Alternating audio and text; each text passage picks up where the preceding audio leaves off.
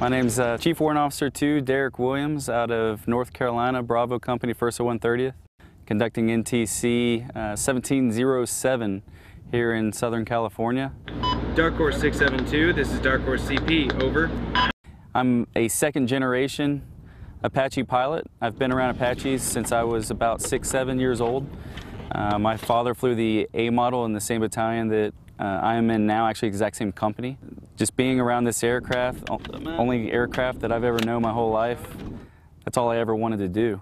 It's really nice to be able to go and talk to someone that I've known since I was probably about 8-9 years old when I first met him, and now I get to work with him too. So we have a pretty good relationship with most of those guys. They give me a hard time for being the younger one, but it works out. Been flying for about 8-9 years and never looked back.